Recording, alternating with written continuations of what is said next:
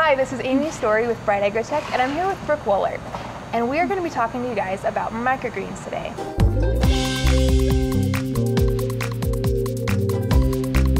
Now, microgreens are essentially baby plants. We grow them like seedlings, but we grow them at a much higher seed density and on open-face media usually.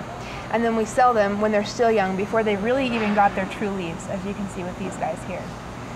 So microgreens are a fantastic entry point for farmers who are looking to start a farm because they're low cost and you can start generating money from these pretty quickly. They're also a great way to create an alternative revenue stream in your existing farm.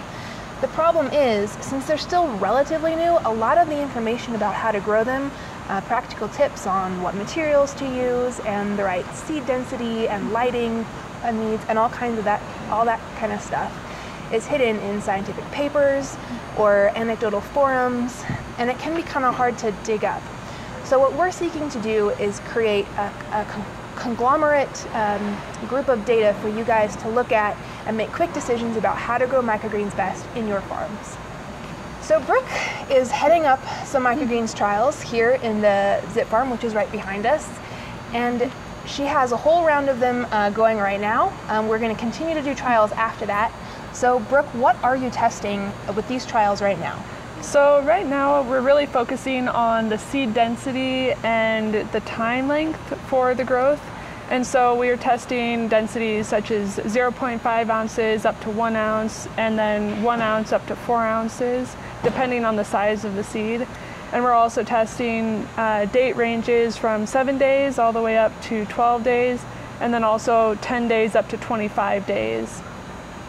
Awesome. So by the end of these trials, farmers should be able to look at the data we're creating and say, all right, I'm growing radishes or red rain, so I know that I need to plant at this density for the highest yield basically per input.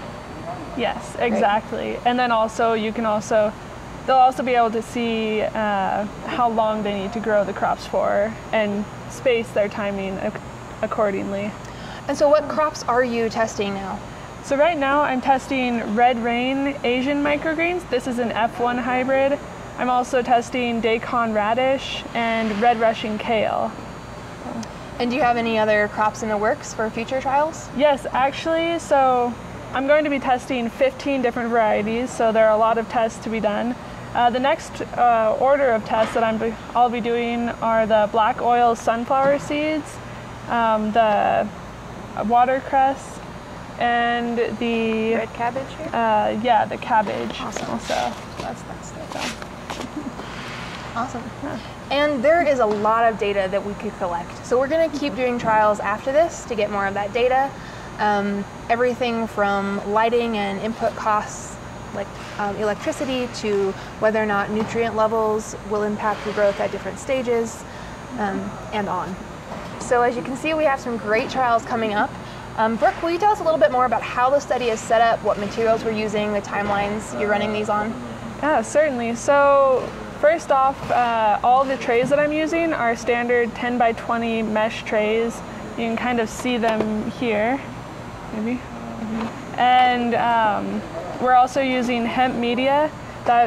So far that's proven to be the most effective media for growing the microgreens. And as far as growing these go, we stick them in the propagator, and then after about 4 days, they go into the seedling cart, and that's where they get some nutrients from the seedling cart water. We have the water cycle running at once per day, and it basically soaks the media, and then is done for the day. And then the lighting is set for 18-hour cycles, but you could also have it run for a full day, but since we have other seedlings growing in there besides the microgreens, we have to set it for the 18-hour days. So as you can see, we have some great trials coming up here, and we're going to be testing out a lot of different factors.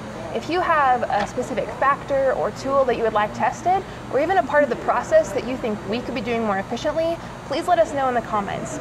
Just yesterday, actually, we had a friend in here who is using an electric bread knife, like we have said in previous videos that he watched, and he recommended a new seeding method for us that we're going to be trying out. So your comments matter. Go ahead and leave questions, concerns, or ideas in the comments below, and we will be reading them.